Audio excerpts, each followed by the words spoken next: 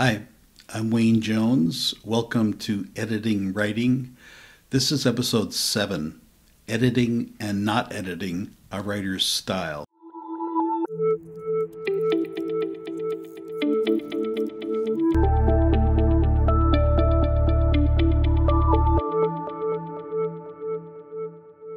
I wanted to start by talking about just saying 3 brief anecdotes regarding style from 3 very, very different artists. The first one is one that I've talked about before on a previous episode in this podcast, the writer Vladimir Nabokov. And he was doing an interview, and in apologizing for his editing of the transcript of the interview, he said in a letter to Robert Hughes, who was an interviewer for National Educational Television, here's the quote from Nabokov. I am terribly sorry if my extensive cuts are causing you any disappointment, but I am sure you will understand that after all I am almost exclusively a writer, and my style is all I have. So that's one short anecdote. The other one is about another writer I know well, Samuel Johnson. I'm actually writing a biography of him. He's a writer who lived in the 18th century in England, mostly in London, but was born in a small town called Lichfield. And he's very famous for his what's often called his dense writing style, at least in some of his pieces. And part of my research, I'm doing research for this book, obviously, and I've got 3 or 4 full-on books, monographs, that are about his style alone. So that'll give you an idea, perhaps, of how distinctive it was, how important it was, how much a marker it was in how he's perceived as a writer.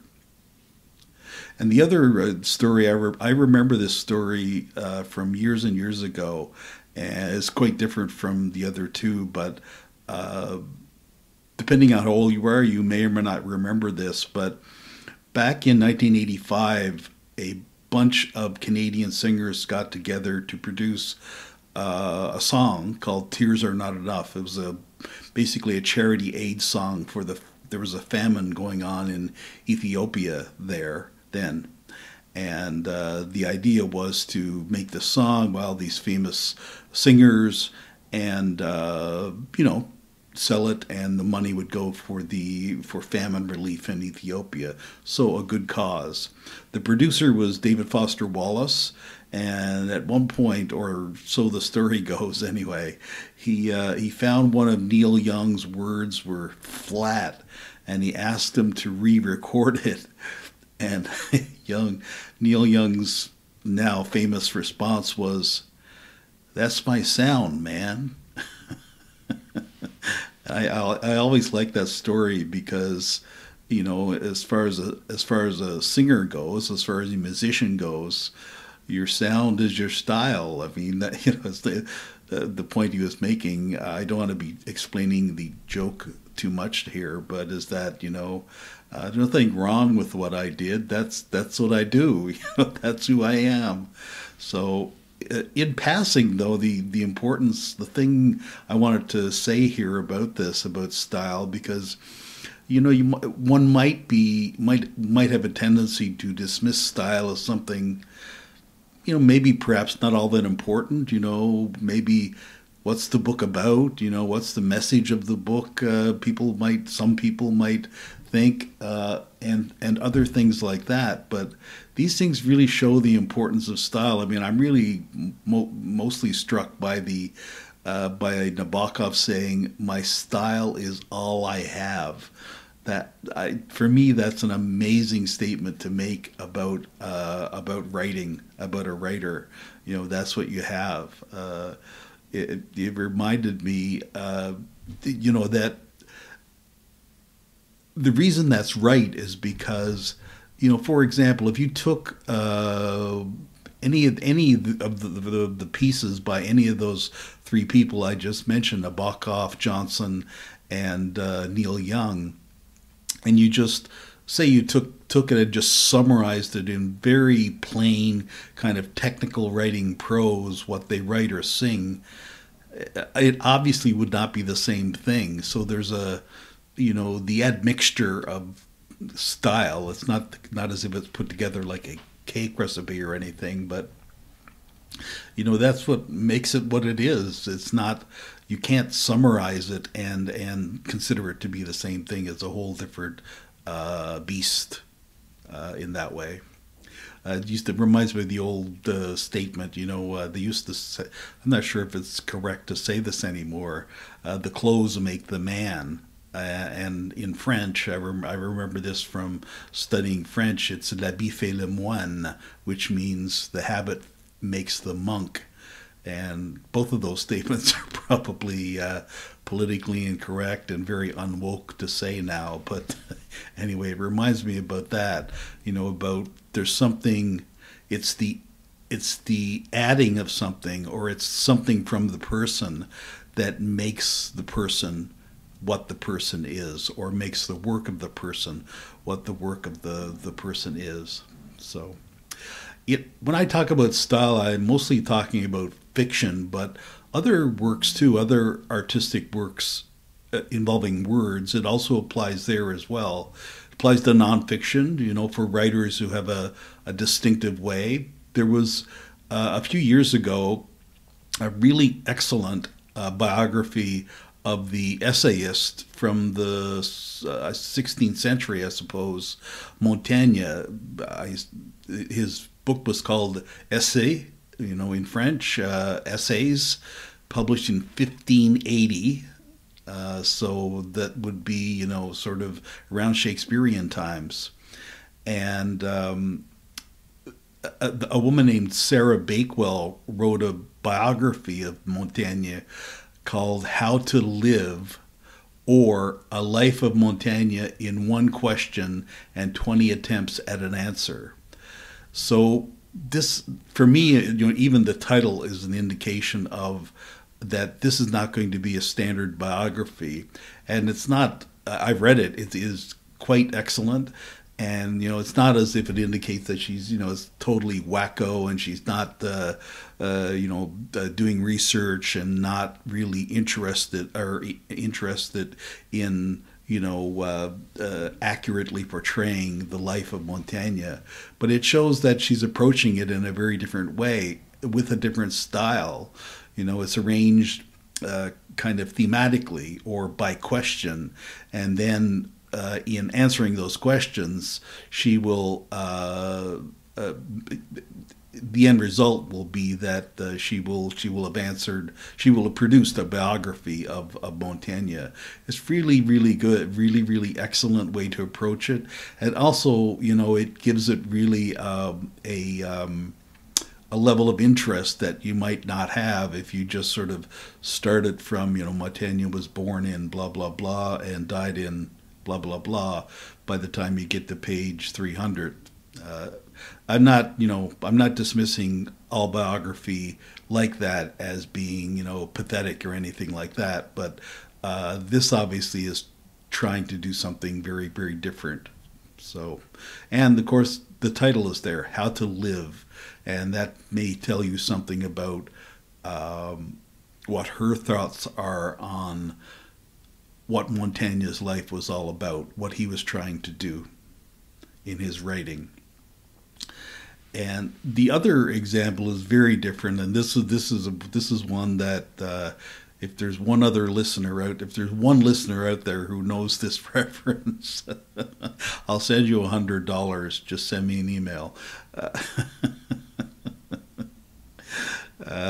First one to send $100, just in case there are too many. But he's a Canadian literary critic, now dead. Northrop Frye is his name, and he wrote this excellent, groundbreaking work back in 1957 called Anatomy of Criticism. And this is where he basically, criticism in this sense, meaning literary criticism, meaning, basically scholarly consideration of works of literature.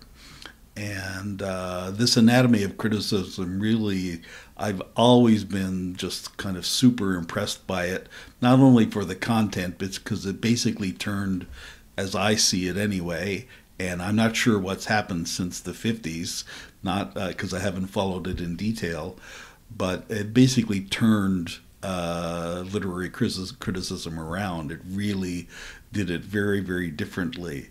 But the writing of it, you would expect this is a pretty esoteric topic. This is also a very broad thing, is that in that he's not analyzing just a sort of a slice of literature or Canadian literature. He's talking about all of literature, everything. But it's an excellent example of highly intelligent writing on a groundbreaking topic, a narrow topic in a sense. I mean, it's about literary criticism, but he's looking at, as I say, looking at everything. But the thing that always impressed me about it was that the writing is extremely clear, and also his very sharp wit and his very great sense of humor comes through in it as well. It's a really excellent book, and also to do this in, the book is probably not more than, I don't know, 225 pages or something like that.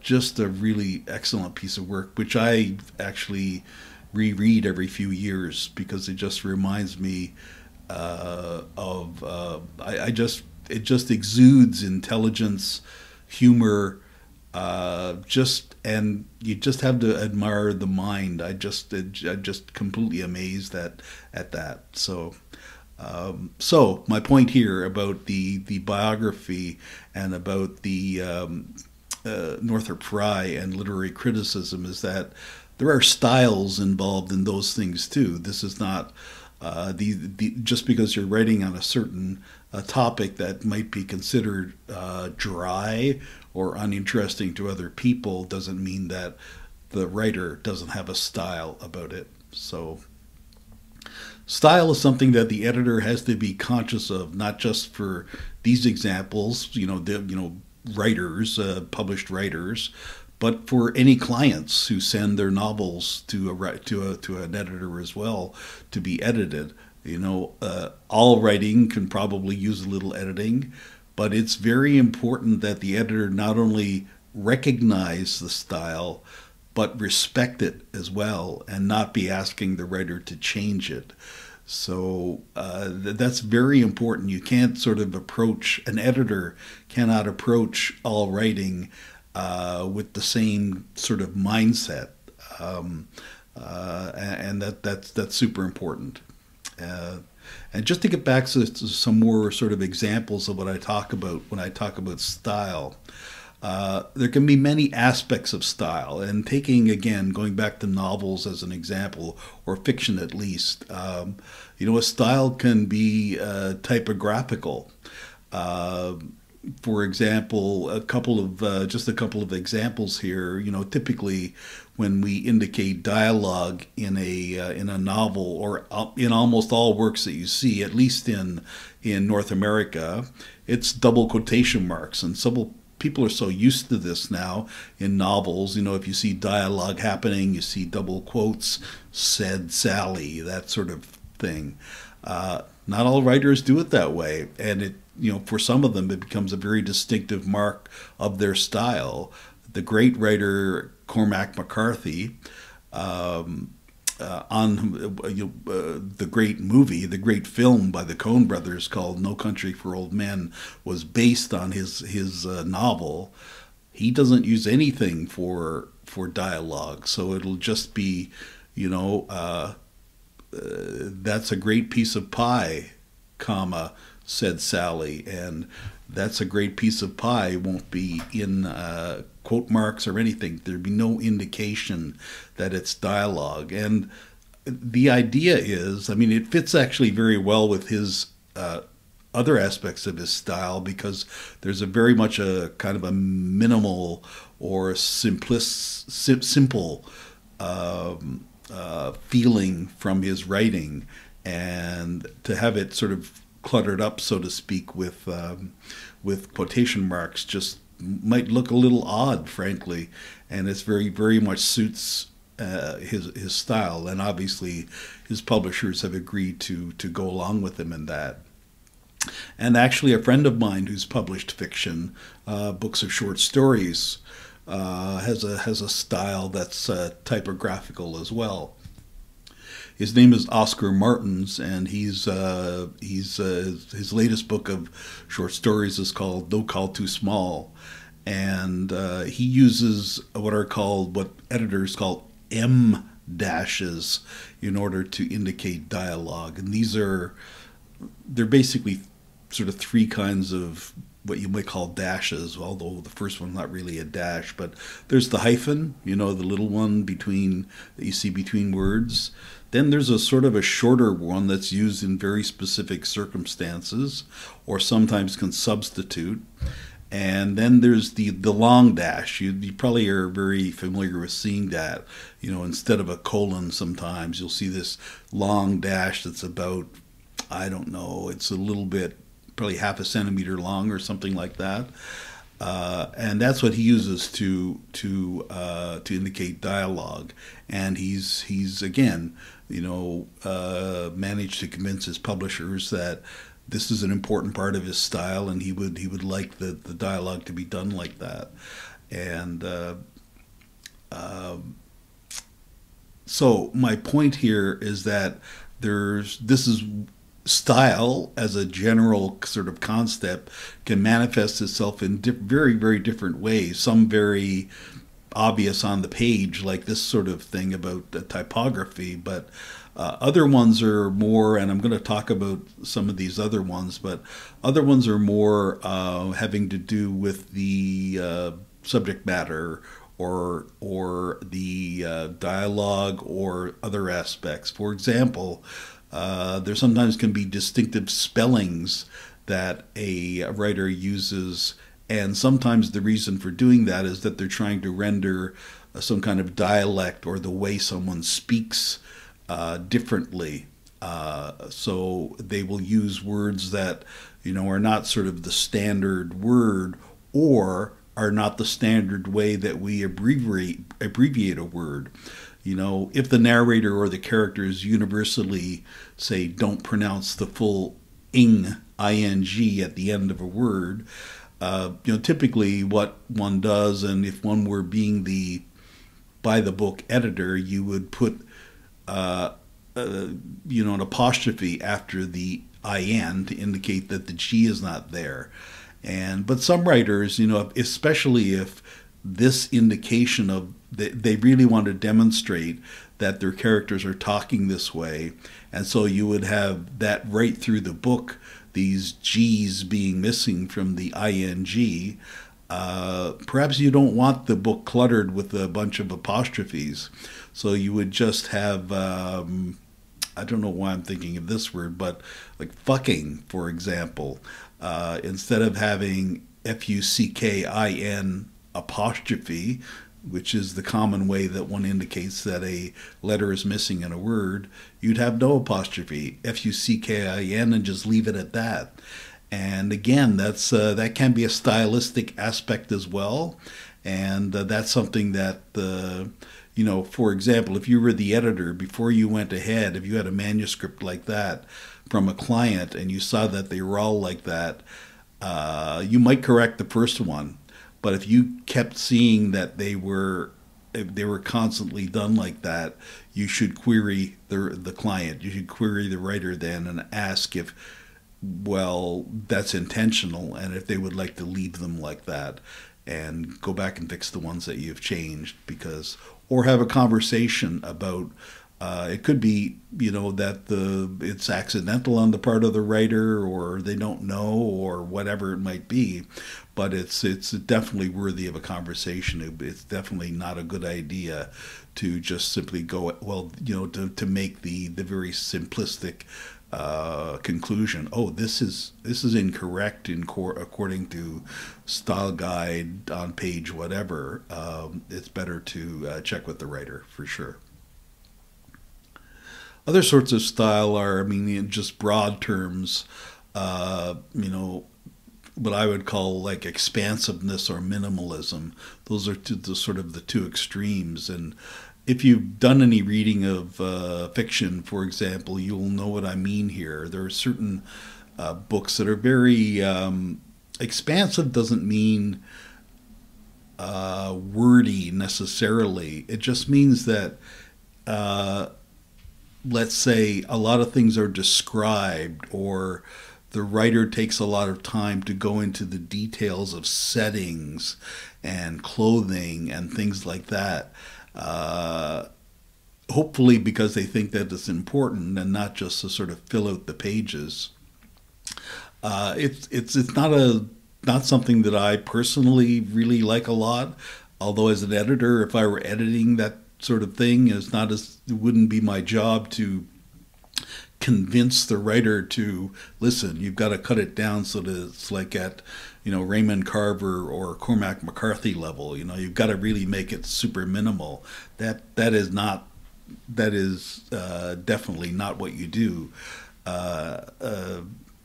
And minimalism is another way that you see writers writing as well. And these are writers who really cut it down to the spare level, and who don't consider things like necessarily setting, or the details of a setting, or the details of what it looked like in the bar, or what clothing the person was wearing, who don't consider those to be important aspects. They really try to pare it down to what the basics are and what they think is important.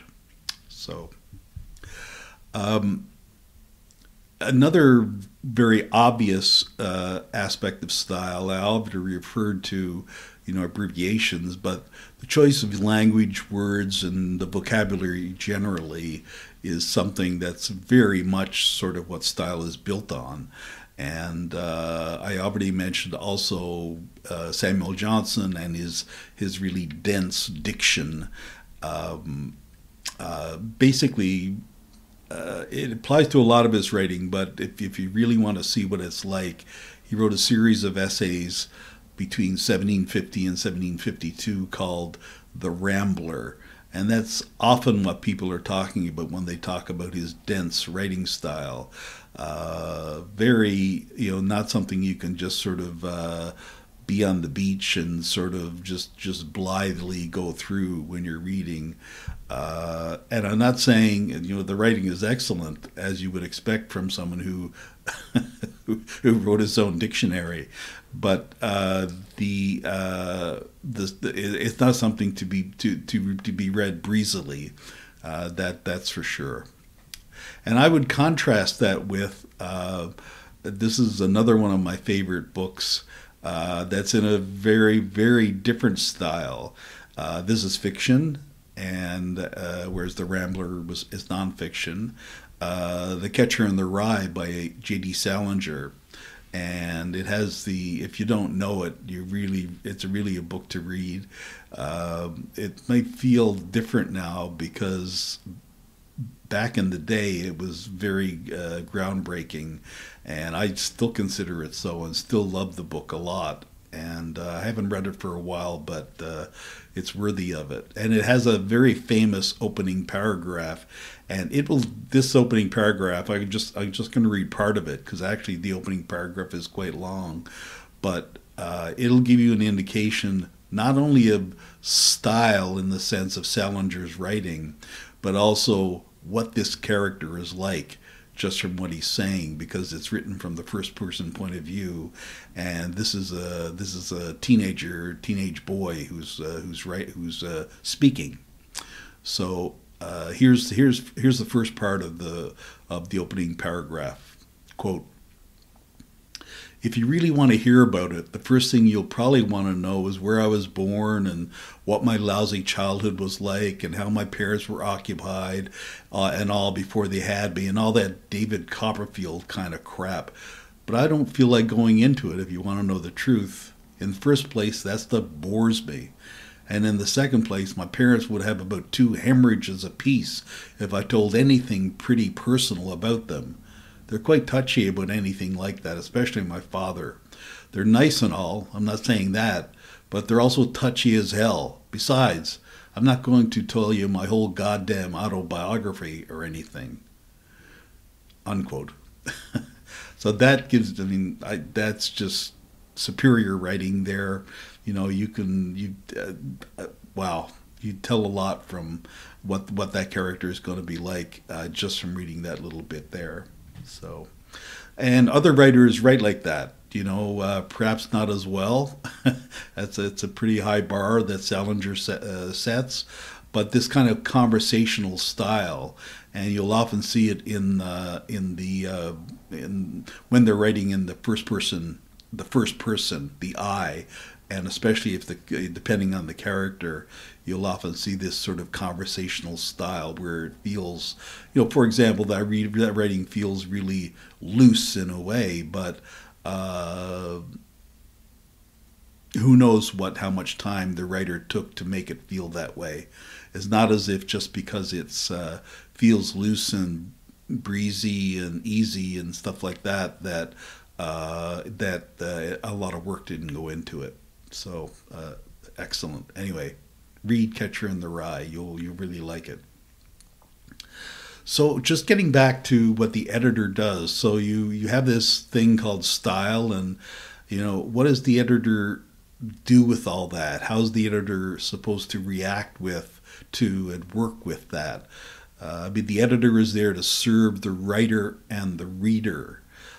There's certainly lots of things that are not really style related that the editor needs to keep attentive to. These are things like, you know, correcting typographical errors and querying the author about the use of a word, or if a passage they can't understand or something like that. So there's lots of that an editor does, and even regarding style, it's important for the editor to point out things that the editor, feel is not really working. The editor is generally a highly experienced reader. They've had, if an editor has been working for 10 or 15 years, a freelance editor, say, who has probably read more novels than most people have, and they have experience with things. So, their judgment or their assessment is worth listening to often, is often worth listening to. And a lot of editing, though, and a good editor will know this, a lot of editing can involve not boldly, quote unquote, correcting the author, but querying the author. So, typically, just mechanically, what happens is that if you correct the author, you do that in the text of a Word document, and if you query the author, you might send them an email. But if you're just doing it in the manuscript itself, you do it in marginal comments. And the advantage there is that it provides a kind of a context. You'll highlight whatever the editor will highlight whatever they are puzzled about. They will explain their hesitation or their pause or their confusion about that sentence or that paragraph or whatever it might be. And it could turn out sometimes that it's something that the writer never noticed or didn't consider, and a conversation can result, and a change might end up being the result of it as well. So it's important. I know when I do editing, I always want to understand. Like, I need to be able to read it and understand what's going on, and I will query if I don't. If there's even a single sentence where I don't see what is being said here. I don't understand it. You're doing the reader the reader ultimately, but you're certainly doing the writer a favor by querying on that, because it may be a very simple thing. It may be that it's you, the editor, you missed something, but it may be that the writer just didn't successfully bring across what they were trying to get at, and so you will have done the editor, the writer, a good favor. Its style is not something that has this scream out at the editor and reader, but the absence of a kind of a style, if I can put it that way. It's hard to say. It's one of those things like, the absence of a personality. Everyone has a personality, so it's sort of incorrect to say there's an absence. But let's just go with that for now and say the absence of any kind of style, for me anyway, in my experience, and I'm getting a little bit away from editing now, but can make a novel tedious, boring, and just downright bad. And it's something that an editor, for example, needs to consider differently. By which I mean, even though the book might have an absence of style, we'll call it for now, and the editor may not enjoy what they're reading, they're still able to professionally edit the book. That's for sure. You should be able to do that, or you can, perhaps if you're not interested as an editor in going through books like that, you turn those down. You don't have to take on anything. You're not sort of forced to. But, if the writing is tepid, if the storyline is very safely chronological, if the characters are bland or stereotypes, if the story starts in a very sort of mashed potato-y kind of way and ends that way, and there's a lot of mashed potato in the middle as well, and if nothing really sings about the writing, about the style, then there's likely not much of a novel there. So there is that. This is a very broad statement, and I realize that different styles appeal to different people, but just because a style is appreciated and liked by large sectors of the reading population, readers, it doesn't mean that, and I think this is a truism, that this won't be news to anyone. Doesn't mean that everyone likes it. I don't happen to like Charles Dickens or Margaret Atwood's writing or the Beatles, but a large number of people seem to. They don't lack style. They just have one that I don't enjoy very much. So, but as I say, an editor has to be objective.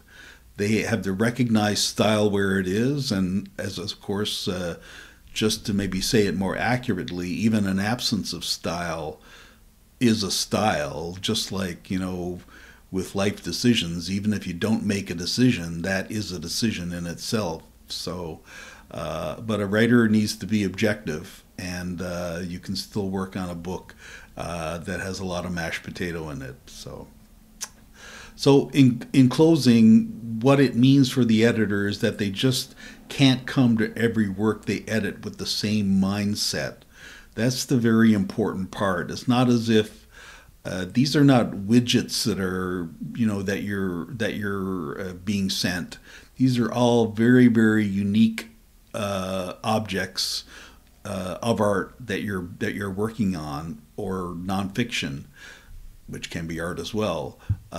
So you have to bring a different mindset in a way. I don't mean that your standards are different, or that how you go about it might be different as an editor, but you have to recognize that there will be some things in this book that in the previous book would have been quote unquote wrong. The writer wouldn't have wanted that way, and you would have quite rightly corrected it. So you have to bring a different.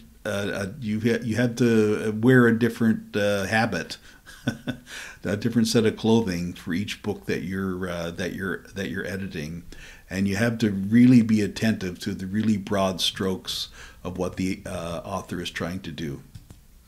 And that's all for this episode. Thank you again so much for listening.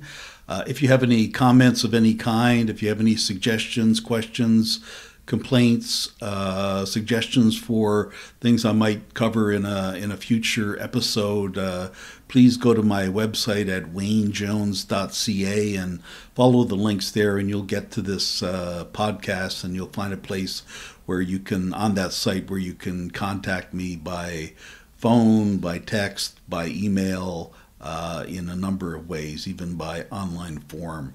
So again, thanks very much for listening, and we'll talk again soon.